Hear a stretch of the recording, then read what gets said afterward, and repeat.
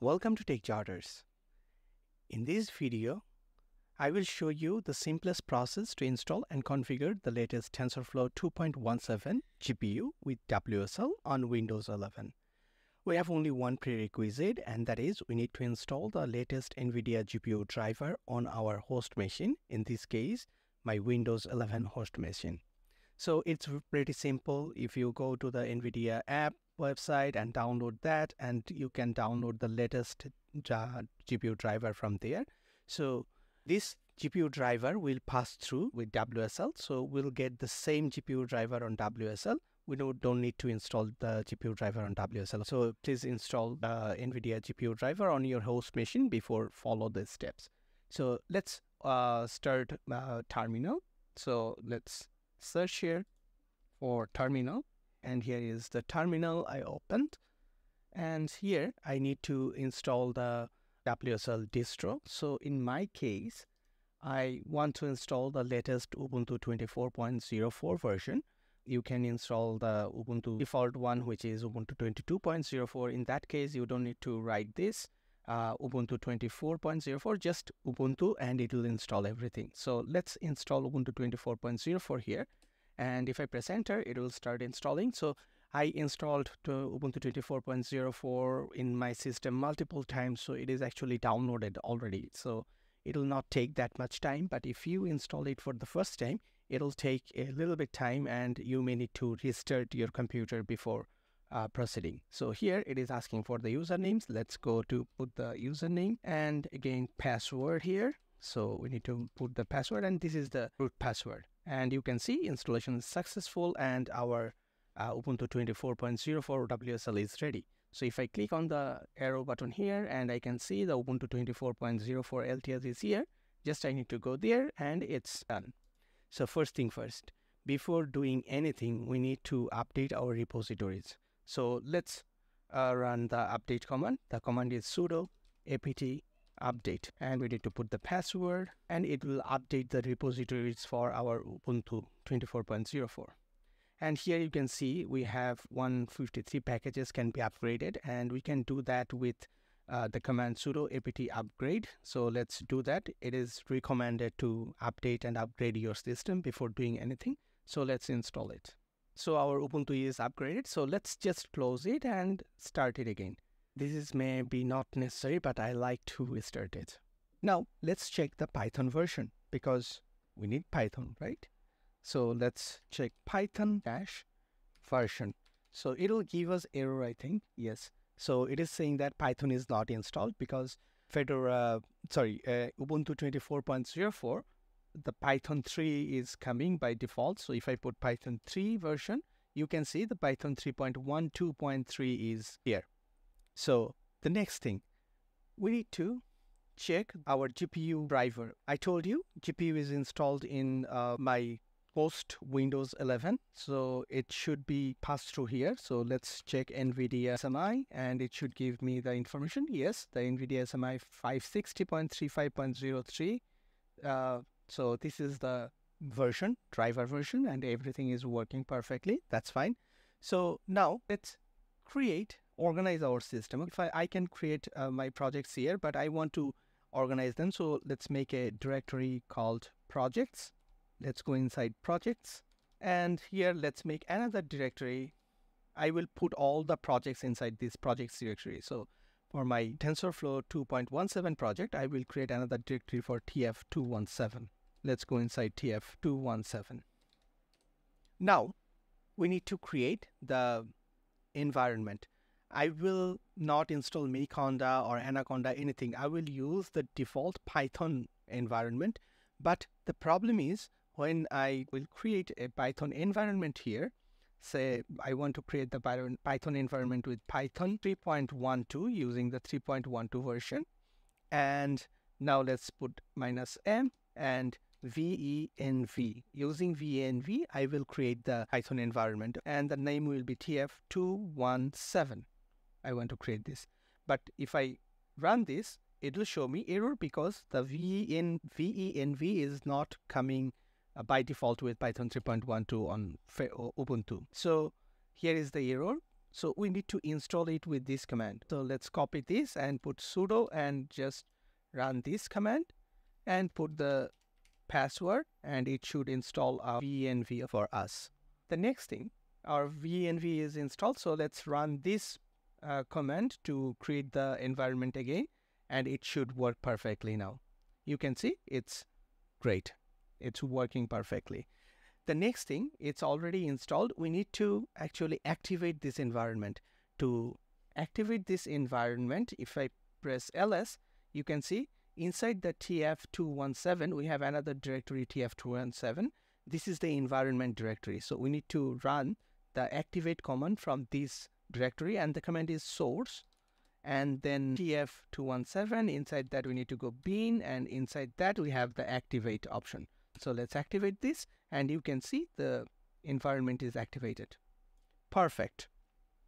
Now, before running this, we have Python installed, and we will install TensorFlow with pip, right? So let's upgrade pip first. So the command is pip install dash upgrade pip, and it should update the version of the pip, the latest version.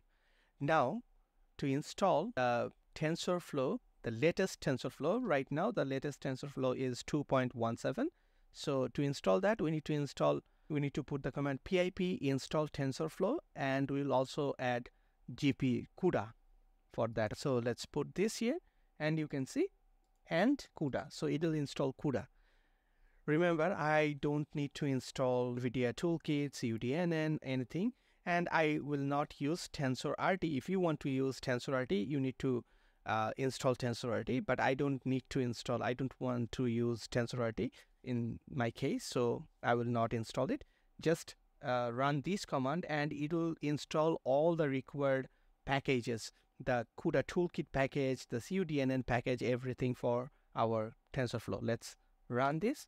So you can see our TensorFlow is installed. So we need to check now, right?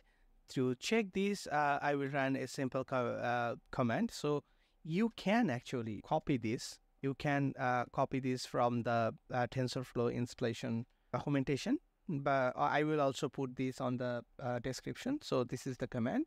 It will actually import TensorFlow, and it will show us if GPU is available or not. So it will give you a lot of warnings, but remember, these warnings will not affect the performance of your TensorFlow. So don't worry about these warnings. These are common with TensorFlow 2.17. And also, I checked the Docker version, and everywhere I see this problem, even in Colab. So don't worry about them. These are just warning. These are not errors. We need to actually focus here, and you can see the physical device GPU 0 and device type GPU. So our GPU is working. That's a great thing, right? So our system is running perfectly. TensorFlow is installed, and GPU is working. So let's go a little bit further and use actually VS Code. I will install and download VS Code here. Before doing that, I want to install IPy kernel, so that on VS Code I can actually separate the kernel for my GPU. So the command is pip install IPy kernel. Let's run this command, and it will install everything. And you can see our IPy kernel is installed. The next thing is we need to download the VS Code. So let's go here. I'm installing VS Code on my Windows system, and it will get the WSL connection. That's not a problem. So I don't need to install it separately on my all the WSL distro. I will just install it on my local computer host machine, and it'll work perfectly with WSL. So here it starts downloading the VS Code. So let's install it. That's fine. So let's close it. Now I want to run VS Code inside this directory. To do that, I need to actually close it, because I run this before I install VS Code. So let's open terminal again. And from this terminal, I will go to the distro by clicking here and Ubuntu 24.04. And I will go to projects and TF217. And inside here, I will activate the environment with the command source and the directory of activate. And if I run, you can see our environment is activated. So let's run code and dot. It'll open inside my directory tf217. So VS Code server is downloading because I just installed VS Code and it's installed some necessary packages and VS Code is running. That's perfect. And you can see the WSL 24.04 is connected here. So that's a good thing.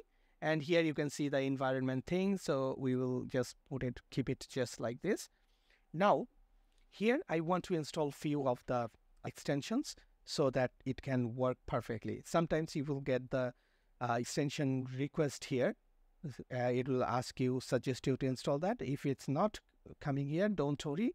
I will install it manually. So go to the extension and here I need to install Python. Let's search it. And here is the Python. This is the official Python from Microsoft. So let's install it. It's installed. Let's install Jupyter Lab. So here you can see the Jupyter is here. So let's download this. It will install a few of the other requirements. So let's install it. And it's installed. So now we will install WSL. Search WSL and here is WSL and it is by default installed because I am running this with WSL. But if it's not, then just search here and you will get the installation button here. So everything is done. So let's go to the directory and here let's create another new file and that is test.ipynb. So this is the extension for Jupyter Lab, Jupyter Notebook. So it's generated and here if you see this it is actually suggesting me the kernel. So if you click select kernel and if you go Python environment and you can see the tf217 python 312 is here.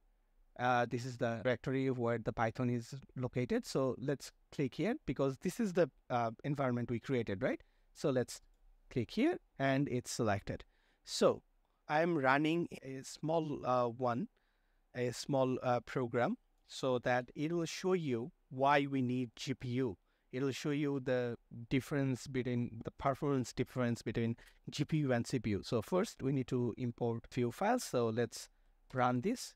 And you can see it's again showing all the warnings but those are warnings. So I don't want to see them. So I will run this again and it'll go. If you run this second time, everything will go. And now I'm going to give a code that will run the program in using GPU and CPU and give you the time. Don't worry, you don't need to copy this because I will put this on the description. So don't worry about it. And if I cannot paste it in the description, I will put it in a GitHub lab repository so you can easily download this. So this is our program. And finally, I will print this time taken by CPU and GPU. And if it's GPU is not found, then it will show no GPU is found. So let's run this. Now, here you can see the output. So the CPU time taken to train on CPU is 160 seconds. Which is almost 3 minutes, not 3 minutes, it's around 2 minutes and 40 seconds. And it trained with GPU in 9 seconds, just 9 or 10 seconds. So it's way faster, 16 times faster than CPU processing. That's why actually people try to use TensorFlow. So you can see it's pretty simple to install TensorFlow GPU with this simple process. You don't need to bother with CUDA Toolkit, cuDNN or TensorRT. Just single commands and it will install. So let's close it. And now I will show you another one. First, let's deactivate the environment and it's deactivate and it'll deactivate the environment. So I want to show you another one. I want to use the previous TensorFlow version so that you can understand that the 2.17 is actually compatible with this command, not the previous 2.16.1. To do that, let's go out to this directory and create another directory. And this time it will be tf216. Let's go inside tf216. Now let's create the environment here. So the same thing, just change the name. So here Python 3.12 and -m venv and tf. the name of the environment, TF216. Let's create this. And now let's activate this. So let's command source TF and bin and activate, and it should activate the TF216. And here actually the TensorFlow is not installed. So let's check it first. It'll give us the error, but let's check it whether the TensorFlow is installed here or not. And you can see the TensorFlow, no module named TensorFlow. So we need to install the TensorFlow here in this environment. So this command will install the latest TensorFlow, which is right now 2.17.0. But I want to install the 2.16 version. To do that, I need to put double equal sign, and then 2.16.1 is the last version. So let's install it, and it'll install everything. But what I'm trying to show you, if you install 2.16 version, it will not work with the GPU. Only the 2.17 version is working with this. It's also installed everything, installing everything. You can see the CUDA, NVCC, cuDNN, everything it's installing, but it will not work with the GPU. That's the thing I wanted to show you. Just wait until it's done. It's installed. So let's run this command again, and it'll show you the things, and you can see skipping registration GPU devices. So the 2.16.1 version, the previous version, is not working with GPU. But let's deactivate it again and go to the directory for TF217. And here let's activate the environment for 217 again. And if I run this, you can see it's the 217 is now activated. And if I run the command again, you can see it's actually working with GPU. So that's the difference between the previous version and the latest version. You can see the physical device, it's GPU number 0 and type is GPU. So in this video, I showed you the simplest process where you don't need to actually install all the messy things, the NVIDIA Toolkit, cuDNN, and configure them to the path and make a lot of mess with the system. It's very simple, and I don't even install a third-party software to run the Python. I use the built-in Python because the latest TensorFlow is supporting 3.12 version of Python, and Ubuntu 24.04 is coming with by default Python 3.12. And even if you use Ubuntu 3.11 or 3.10, it will also work. And this is actually a great way to install and run it in a very few minutes, and your system is up to date and ready to run TensorFlow codes. So that's really great, because before you need to do a lot of things to prepare your system, and it takes a lot of time. Now it's only few commands and you can have a working development environment. So thank you for watching this video. Hopefully it will help you to build your own TensorFlow development environment pretty easily. And if you like this video, please like this video and subscribe this channel. It'll be great help because it's a new channel. I need your support to build more videos like this. And thank you so much for watching this video, and have a great day.